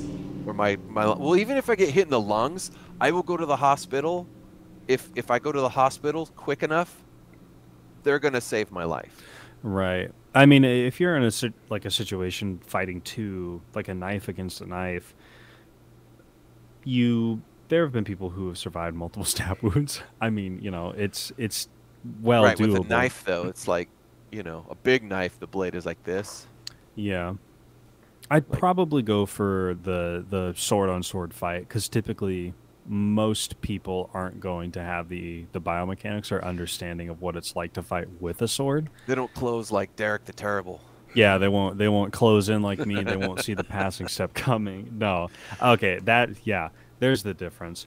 In HEMA, and not in Olympic fencing because I would get murdered, but in HEMA, I make passing steps and I try to close lines because I like to grapple because I'm a big guy. In real life, I would never do that. I would fight like the most spacious, skippy back. What, you're saying you'd put those long arms to use? Yeah, hand snipes, you name it. Like you don't Hand do? snipes all day. Yeah, it'd be hand sniped until the sword comes out of the hand, and then I mean, and I'm assuming in this It's scenario, fight over at that point. yeah, there's no way for me to get away from it. So yeah, I mean, Yeah, on one side, I think the fear, right? The fear, because I mean, we're civilized men on this podcast. We try and do right, day to day, but being forced into a situation like that, and let's say I have my saber, and it's like the sharp version, and this other dude's got a sword, and it's about the same. After the initial shock and the fear, and we're doing this, once that sets in, I think I'd feel at least comforted that I practice a lot, and I'd feel pretty confident, and hopefully that would translate, because I would just murder the dude who tried to kill me with the sword. right? That's Well, what I would feel inside, like I'm about to murder you, and I'm gonna box up the 6 pieces. I'm gonna turn you into them and mail them to your mama. It's like that's what I would be feeling. Oh yeah, I mean, at any point, like in any sort of true self-defense situation, a lot of the times people say it is you, it's you or the other guy, right? So it's obviously got to be the other guy, so no hard feelings. But to more piece apart the other bits of it, so like Olympic fencing and HEMA, Olympic obviously has a lot of rules, and you play for points, and a lot of the times they'll make these suicidal attempts at getting shots at their opponent, because if they hit first, they get the point, and so they're all the better for it. Whereas if you're fighting in HEMA, I'm basically just explaining the difference at this point, which... And that's fine. I mean, that afterblow, a lot of people like to use that afterblow as like a punishment for you getting them. Yeah, I would definitely say that I appreciate the afterblow a lot in HEMA, because it really starts to make you think differently about the way that, fighting works in general. Even so, looking at manuscripts, because I feel like, who is it? Myers, it feels very sport-like in his approach to longsword, as opposed to like Lichtenhauer, where it's more of like a and understanding that this is a self-defense art and that what you are doing is trying to minimize your damage while maximizing the damage of the opponent. Where Myers will have these incredible, feint sequences and moving around, and I wouldn't, you'd never do that in a real fight, I would think, because it's just impractical and scary. I don't know. I think in a real fight, a feint would be pretty effective. Well, potentially effective. Well, it comes down to, again, the disposition of the other person. How inclined are they to their own survival and lack of injury? Yeah, if they're high, forget it. Don't feint. So I get, is that kind of what you're saying, Darrik? Like nothing fancy. Yeah, like if you're in a fight for your life, I would not try to do like a duplieren or a blend how or what is it, a schlussel, the key, like anything weird. It's very very ox, very plow, patience, things like that. But then again, that's just a preference for differences between manuscripts and longswords masters and stuff like that. I find Lichtenhauer to be very practical and powerful, honestly. Yeah. I think Meyer, and I haven't studied Meyer much, but I've looked at it some and I've done some stuff, and it's pretty cool and it's pretty fun. I do get the sense that a lot of it is because of its time and place. Like in those times, it was illegal to actually thrust on somebody, and if they got injured or died because you thrusted them, you get the death penalty. I mean, it's pretty serious. And so when they practice, their art form, it's like, okay, well, it gets pretty boring when you just do the basic stuff. And so, when you got a time and place where maybe you got some wealthier merchants and they're all sort of getting together and they're all practicing this thing, sort of like, I don't want to say it's fake because it's not fakey, but they're embellishing and doing some elaborate things because they're practicing more. And not to say that it doesn't work, it's just it's like a flashier way of accomplishing something. Right. I don't know if I'm off base. Someone who does Meyer is totally going to be upset at that. But anyway, that's just kind of how I see it. Yeah, typically somebody who anytime I've met somebody who is a big Myers fan, they're usually a high-level longsword fighter in the first place, so they can kind of pull off those intricate, feints and other sorts of drills. But in my eyes, what I see is somebody who's really distilled and sported the discipline rather than somebody who's just using it for general day self-defense. Well, and part of it might come down to, I've heard the saying, if you do any martial arts for a year, you will be able to handle somebody who has done no martial arts. But anything beyond that first year of it, you're at that point pretty much only training to fight someone else who has also been doing that martial art for a similar amount of time. You're getting into the, third, fifth level deep play and counterplay options that you wouldn't see necessarily in a self-defense context. Right, and sometimes that can be to a detriment to the more experienced person, right?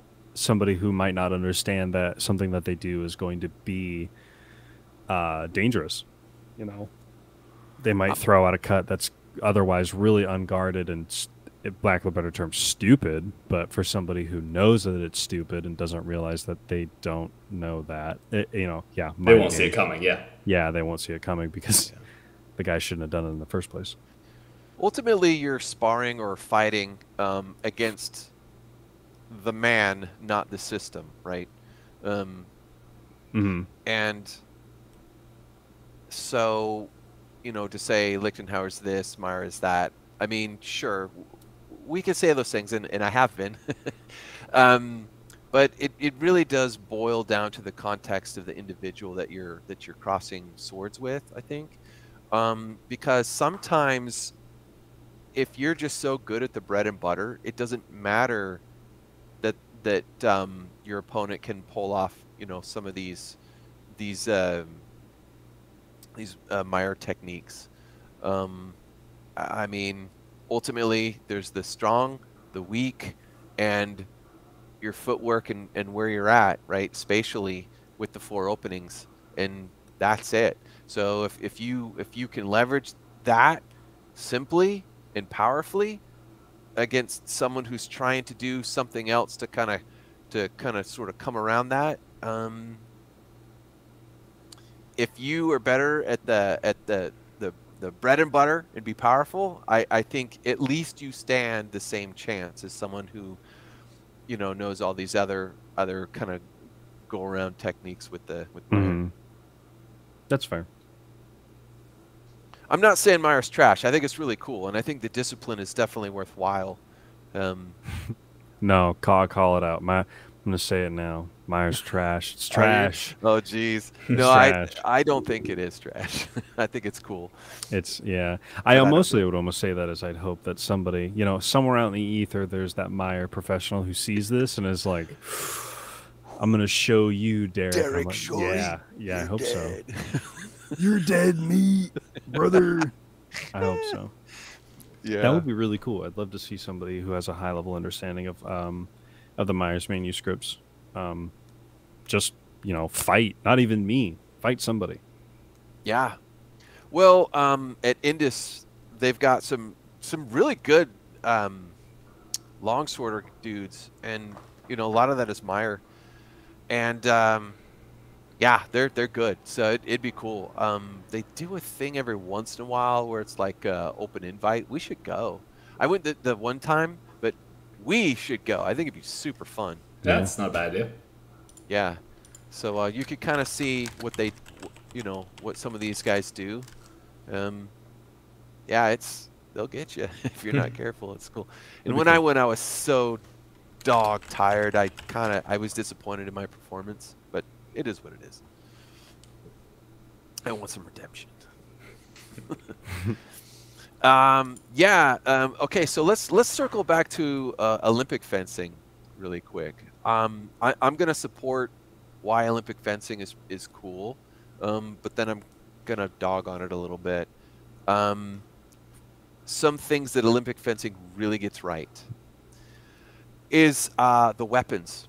The weapons, and why I say that is it doesn't matter if you're a little kid, if you're a diminutive woman, if you're a big man, you could all pick up that sword and you can, in a hurry, start practicing, and you focus only on the technique because it's weighted to such that your arm does get tired, but it doesn't get tired from the weight of the sword. It gets tired just because you're waving your hand around and you're not used to that. And even to this day, like I have some Olympic weapons, and when I want to work on my speed and just pure technique, I'll pick that up and I'll go and I'll go and I'll go and I'll go. And that they've just picked the right weight to the weapon, right? And the pedagogy, right, is this unbroken line from military saber to today. They have some really amazing coaches out there. It's super dynamic. They have, you know, they get to try their stuff in the Olympics, all that. All of that is good. But now I'm going to trash it. Yeah, someone who's really good could come in and, like small sword style, let's say they're defending themselves with a small sword, basically. And they can sort of do their disengage voodoo and come in and wah and stab you where they want to stab you. If it's against someone with an axe or a baseball bat with like a knob on it or whatever, some kind of mace, you're dead. Yeah, you're done. Sure, You're done. Sure, but as they are going to double you. Right, but that was also never the intent of the system's development, right? Right. Is there a battle ready Olympic S-Stock? No. Yeah, so No. I mean, You're thinking of, at this point, you have to rewind yourself. If you're going to start doing mixed weaponry like that, you have to rewind yourself to Roworth, who does have a section on how to fight a musket, how to fight a small sword, how to fight against a spadroon. I think the closest battle-ready thing that an Olympic fencer would recognize is a spadroon. really? What about a rapier? Spadroon's just like a smaller rapier. Yeah. Well, I'm thinking of Right. something else. Well, rapiers are so long. Okay, you know what? I'll say that. I'll say rapier too, like a rapier or a spadroon. I think they, especially like epee fighters, they'll really understand the rapier pretty good. Yeah. Yeah, that's one thing I won't. I'm never gonna trash talk epee or rapier fighters because I'm trash at that weapon. Well, I mean, yeah, I won't trash it either, but just that in and of itself, the way that you practice, a lot of Olympic fencers, they'll pick up HEMA weapons and they're super good. Sure, and I mean there's a lot of transferability on just the general sense of distance, timing, how your body moves, what closing a line actually means. Yeah, because they've done all that. Right. Could And- be related to athleticism too. Yeah, and over time, they're the better HEMAists than like the Sure. major sample. Yeah. So what you're saying, Nate, is we should all sign up for Olympic fencing. No, you should just do military saber at Bladefit Academy. Yeah. Oh, yeah. Good plug. How about that for a plug, eh? Easy. Oh, jeez. Well, what I'm saying is because I don't want to do Olympic style fencing. Like I don't want to do that because there's too many rules and it's hella expensive and it's like a parallel set of gear that I don't want to get into. I would rather just sort of learn the techniques and sort of steal the pedagogy that they've got online and integrate that into our HEMA class, which I think you guys have noticed I've sort of done that this year. Mm-hmm. And I think it's working good. Obviously going to, and I've had conversations and stuff, like a buddy of mine from my old work, he did Olympic fencing and, we would talk and he would kind of show me some stuff. And, I met his coach and, his coach showed me some cool things. And, that stuck with me. They're really, truly amazing athletes. And like I said, they are the unbroken line of swordsmanship of the European tradition, but they've sportified it so much that they're like a third of the answer, right? Of the sword riddle. They're the footwork answer. Yeah. Yeah. But even then, their footwork is like super aggressive that even on the street, I don't think would work. You have to tone it down a little. Like you can't do Olympic style, like I'm going to win my tournament. They have to dial back their footwork to a more martial footwork to win a fight, a real fight. Really? You think so? Yeah. Oh yeah, no, it's like I was saying earlier, like all the flying lunges lunge where so they're far. Yeah, where their shoulders are so far ahead of both of their feet. I mean, that's how you die. That's how you face plant. Because they're counting on their opponent to step back super quick. Oh, yeah, on the line. Yeah. Yeah. That's fair. When their opponent's not gonna do that because they don't. Most people have no idea the like even if they have a hand weapon, they just don't understand like swords people understand managing distance. They just don't get it. They'll plant and they'll just be tough and they'll swing that thing, right? So if you're an Olympic style fencer and you're gonna do like your stuff to get in there, you don't need to do that. If you do, you're gonna be like kissing their nose. But on the other hand, I don't think anyone who does Olympic fencing is ever making the argument that it would work in the street. So No, exactly. They wouldn't do it. Or would be caught dead fighting in the third dimension. Yeah, that's the thing. Traverse, they're like, what happened? Okay, not really. But yeah. Olympic slander. Totally. I'm calling you out. No, I'm not. Yeah, Draco. I don't know if you guys have fought Draco. He's pretty good. He still does Olympic fencing. Heard a lot about him. Yeah, he's really good. He showed me some things. He is lightning fast. And then so like I have epes. I'm like, hey dude, let's do this. He looks at me. He's like, no, I'm not gonna fight that with you. It's no fun. Oh, oof. Because he beats me all the time with it. But it helps me. I get better every time I Yeah. fight him. So he just does some Yeah, some really cool voodoo. He's like out on the outside, and then you cross, and he'll just do this disengage, whoop, and like every time. So I started doing that, and it Back around. bothers people. Interesting. We'll have to break out the Olympic sabers. Yeah, we could do that. It's cool. The thing is, though, they're not very kinetic at all. You just can't follow through. Vines are trash with Olympic swords. Yeah. Well, I mean, like thrust work and stuff like that. Oh yeah, yeah. That's definitely where they shine. I mean, that's what they're for. Cool. Hey guys, really quick, what projects are you working on that you want to share with the world? Oh gosh. Nothing really right now. Plug Blade Fit Academy and in Vancouver, Washington. Get more people into the club so we can fight more guys and Totally. We want more guys. guys, gals, non-binary pals, whoever wants Totally. to fight. I'm Just down show for it. up, man. We're all the same. Like, you gear up, you want to suit up and fight, you're in. We all wear black gear. Hema black. No, that's a lie. Except for Eric. Eric is white. That's a lie. He's pretentious. Absolutely, absolutely. Well- Which is why it's the double-breasted jacket as well. Yeah, the officer's jacket looks pretty slick, and it's stayed relatively white. You don't have that gross off-white armpit thing going. I am fighting tooth and nail to keep it that way. We'll see. We'll see how long it holds up. Yeah. Our bones are all white and red when you go deeper into the bones. Yeah, we all bleed red, buddy. We all bleed red. Oop, shoot. But yeah, no, nothing I want to plug. Cool. Eric, what do you got?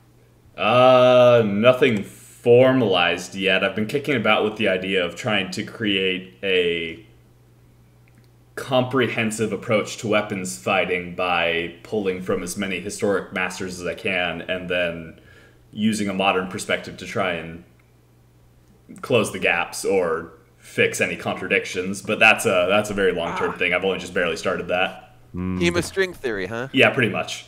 The Kuhta Yeah. Well, manuscripts. good luck with that.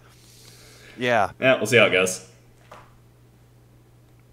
Well, for me, I'm working on a ton of stuff, all sword related, because I'm crazy like that. This podcast for one. Thank you guys. For anyone who's listening, who's still with us, thank you very much. We're gonna have lots of podcasts. So it's my goal to interview a new person each week, and to keep the pods coming on a regular basis. And guys, this was super fun. I don't Yeah, I know enjoyed it. how. Yeah. I don't know how often you guys want to hop on and do this and be like, either guest hosts or just someone to kind of, we could ping pong or whatever. But this was super fun. You guys are definitely invited to do that. Maybe not every time, but from time to time, or maybe every time, and maybe we just don't link up. I don't know. We'll talk about that off the pod. Podcast, Blade Fit Academy. We do youth classes, we do adult classes. I'm working on a tournament in July for youth. We do sports sword. It's like a soft kit. It's like the soft Buhurt training. The rule sets are very similar to that.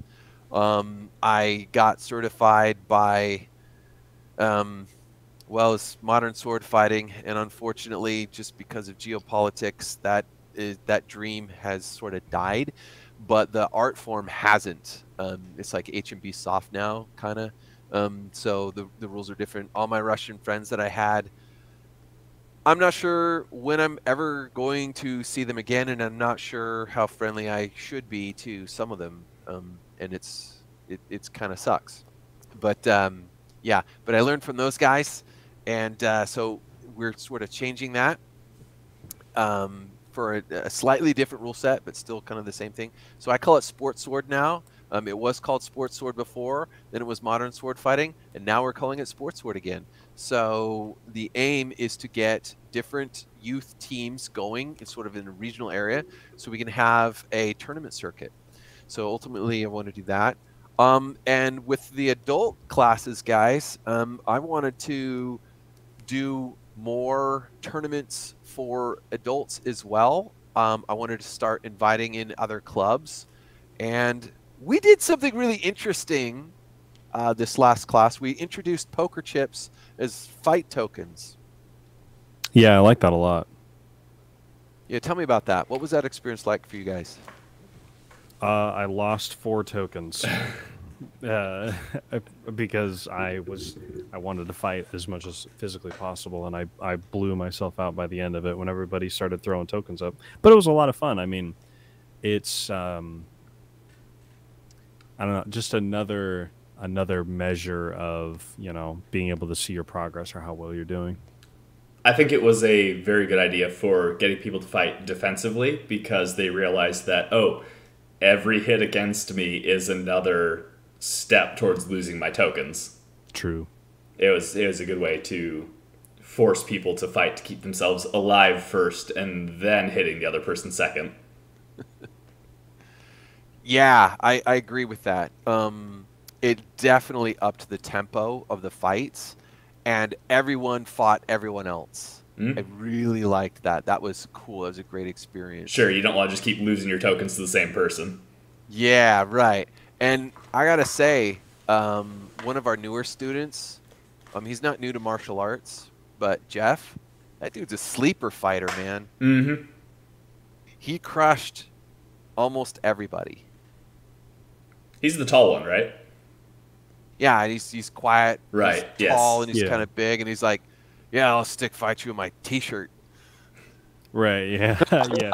Yeah, that's what he did to me. He's like, "Oh, I'll stick fight in your T-shirt," and I'm like, I don't know, dude. I don't want to like whap you. And but he was fine. So Durable. Yeah, and he's like, I don't care. Yeah, I really liked it because when tokens were on the line, I didn't feel like a jerk when I tried my hardest. yeah, when you tried. No, it's not that I don't try normally. It's that I don't want, and you know what? Okay, maybe like as a coach, confiding in people, maybe I should do this, maybe I shouldn't do this. But it's sometimes difficult to understand where the line is, like totally crushing somebody who is new or who is just like, I don't say this in a conceited way, someone who's just not at your same experience level. Like, I have this thing inside, like, what does it serve me to crush somebody who's at a particular place in their journey? Like, Yeah. what do I get out of that versus what does the person in class get out of that? And I run the academy so that everyone else can feel good and have progress and you know, come away feeling positive and like they've learned something. And so anyway, when the chips are down, I get to put all that away and I just get a fight. Sure. So that's what I liked about it. Mm-hmm. Yeah. No, I've definitely, I mean, I'm not an instructor, obviously, but I've done the same sometimes just in our free sparring where if I notice something works on someone, I stop being creative and I'll just throw the same thing until they learn the lesson of how to stop it. Usually by countercutting into me and, you know, getting a victory for themselves at that point. Right, getting them to learn in some way. That was like Nate said when the chips came out at the beginning. Some people who might not be as experienced as I was were, you know, asking me to fight, and I would start off pretty light, but if they started to get a lead on, I'd be like, okay, so now I get to turn it on, and I'm going to start making more of a dangerous play, right? And that's when people learn that I like to grapple. Yeah. So, but yeah, this was really fun, man. I appreciate this. Yeah, it was great being on. Yeah, you're welcome. I guess that's it. Maybe we should just wrap this up. All right, sounds good. Sounds like a good point. Yeah, I should probably got to take my meds and go to bed. Oh yeah, it is getting. I said No, an hour, and it's like been 2. Shoes are the most important piece of kit. Sleep is the most important piece of learning. Yeah, don't overtrain. That's a huge no-no. Oh, totally. We should talk about that later because I've done that. I think we've all done that. Oh yeah, just blow yourself out and feel terrible. Cool. Yeah. Well, if you don't mind, oh, I'm sorry. Go ahead. No, I was just gonna say I'll wrap it up there then. And Yeah. All right. Well, I gotta close up thing here. So everybody, thank you again for listening to the Blade Fit Today podcast. I'm your host, Nate McBride, and we've got Eric and Darrik on. And have a wonderful evening. And I'll catch you on the flip side.